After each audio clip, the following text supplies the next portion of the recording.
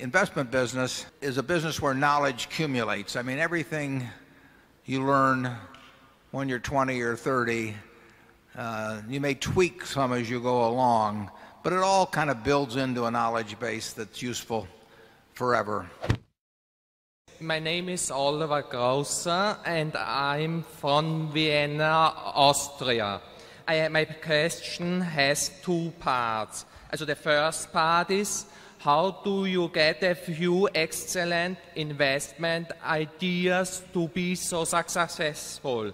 Do you read any special newspapers or industry magazines? Or do you visit the headquarters or any subsidiaries of companies?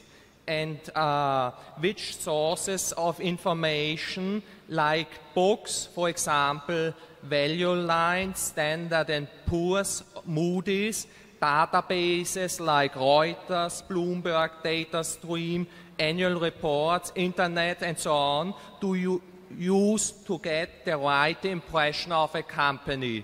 And the second part, if you think that a company like the Washington Post, Geico, or Gillette has a very competitive product, what are the steps before you ultimately decide to invest in the company?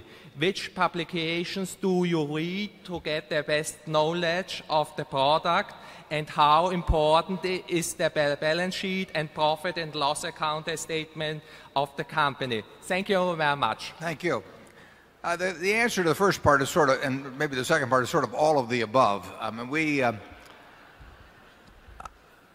read a lot, and we read daily publications, we read weekly or monthly periodicals, we read annual reports, we read 10Ks, we read 10Qs.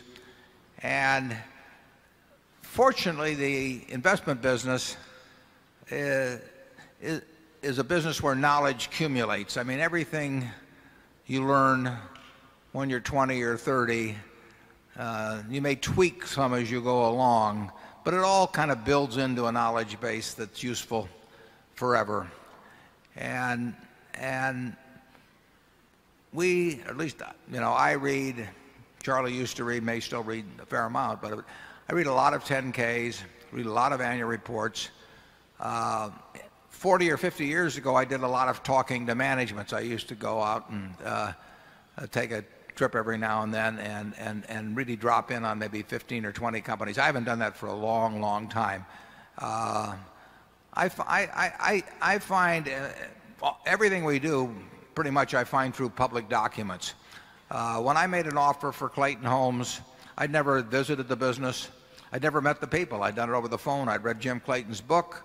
I looked at the 10Ks. I knew every company in the industry. I look at competitors. And I try to understand the business and not have any preconceived notions. And there is adequate information out there to evaluate a great many businesses. We do not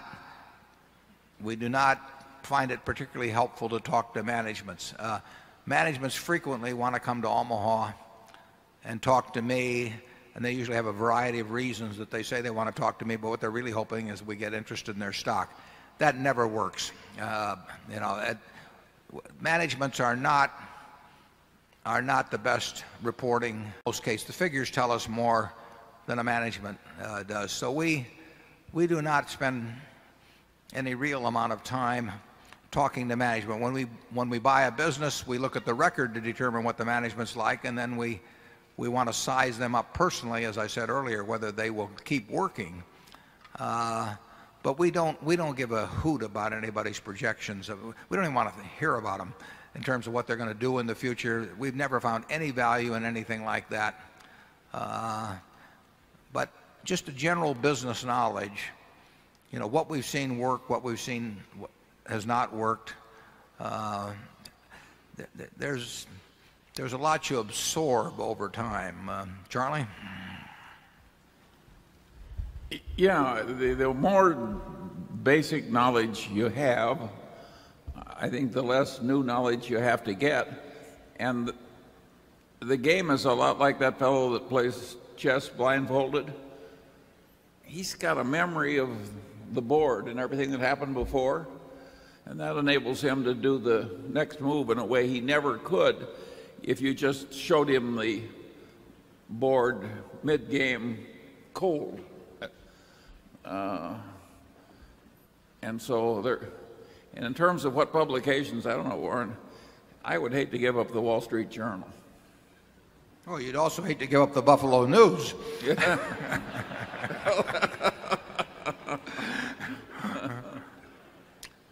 But you could, well, you want to read lots of financial material as it comes along. And actually, the New York Times has a far better business section than they had 25 years ago. But you want to read Fortune. You want to read lots of annual reports. You really want to have a database in your mind so that you can tell what kind of a business you're looking at in general by looking at the figures. It's far overrated. We never look at any analyst reports. I mean, I don't think I've, if I read one, it was because the funny papers weren't available. It just doesn't, I mean, I don't understand why people do it. But there's a lot of data out there. And, the beauty of it is, it's really what makes the investment game great, is you don't have to be right on everything. You don't have to be right on 20% of the companies in the world, or 10% of the companies in the world, or 5%. You only have to get one good idea every year or two. So it's not something, when I used to be very interested in horse handicapping, and the old story was, and I hope Bob Dwyer is still here, that you can beat a race, but you can't beat the races. And you can come up with a very profitable decision on a single company. I would hate to be measured if somebody gave me all 500 stocks in the S&P and I had to make some prediction about how they would behave relative to the market over the next couple of years. I don't know how I would do, but maybe I can find one in there where I think I'm 9 in 10, 90% in being right. It's an enormous advantage in stocks. You only have to be right on a very, very few things in your lifetime, as long as you never make any big mistakes. What's interesting is that at least 90% of the professional investment management operations don't think the way we do at all. They just think if they hire enough people, they can be better at determining whether Pfizer or Merck is going to do better over the next 20 years, and they can do that stock by stock all through the 500 and have wide diversification, and at the end of 10 years they'll be way ahead of other people, and of course they won't. Very few people have this idea of searching for just a few opportunities. Yeah, you wait for the fat pitch. Ted Williams wrote about that in a book called The Science of Hitting. He said the most important thing in being a good hitter, is to wait for the pitch in the sweet spot, basically. I've always said that the way to get a reputation for being a good businessman is to buy a good business. It's much easier than taking a lousy business, and showing how wonderful you are at it, because I haven't seen that done very often.